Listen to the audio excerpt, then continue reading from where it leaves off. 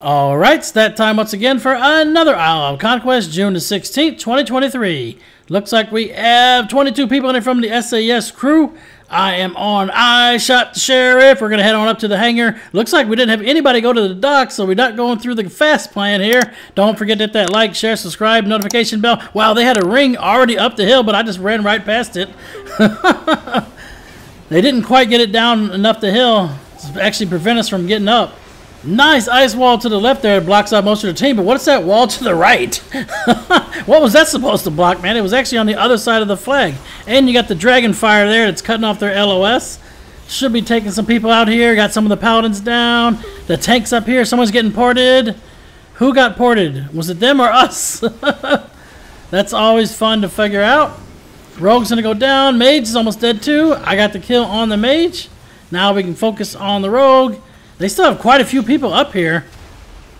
Gotta get some of these more kills though. We've gotten 11 so far. They've gotten 3. Paladin Bubbles there. We got a Shaman almost down. Druid next. Chuck Norris. Nice name, man. I like that one. He's still gonna go down though. Guess he really wasn't the Chuck Norris.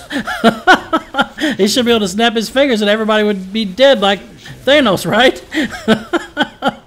Oh no, the hunter's gonna turtle and run and jump off the cliff. Oh, that's too bad. Can still fight him from here though, right? Got a little bit of range. Come on. He's gonna go ahead and glide her out of there. Bring Glaives to the hangar. Yeah, we got docks tapped with only one person. That means if we do bring any Glaives, it's only gonna be one person bringing them. So, gotta get people over to the docks ASAP before they start resurrecting out of their base.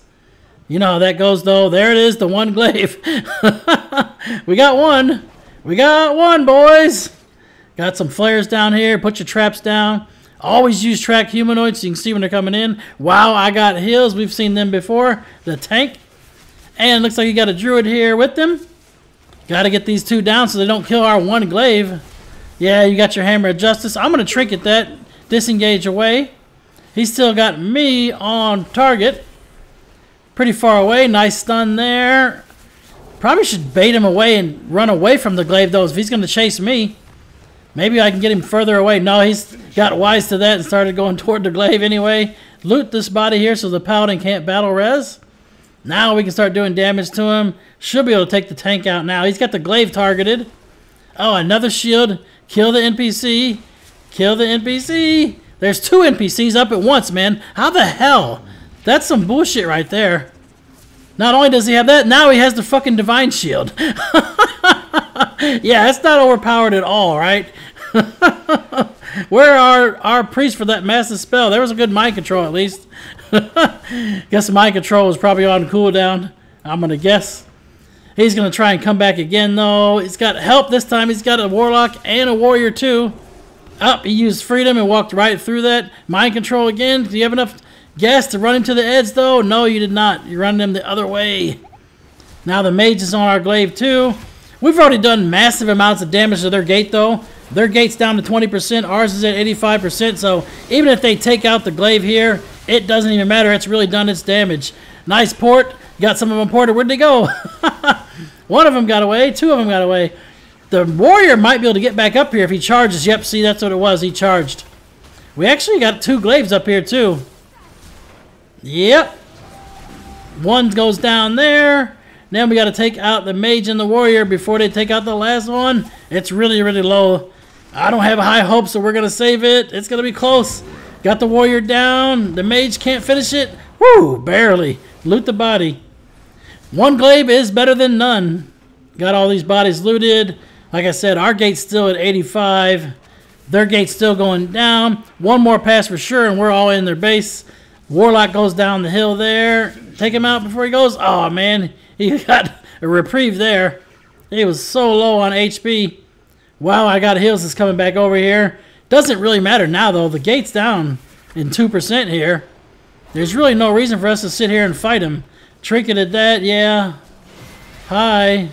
Knocked him down the cliff. He can still do damage to the Glaive. It doesn't matter, though. Glaive is down.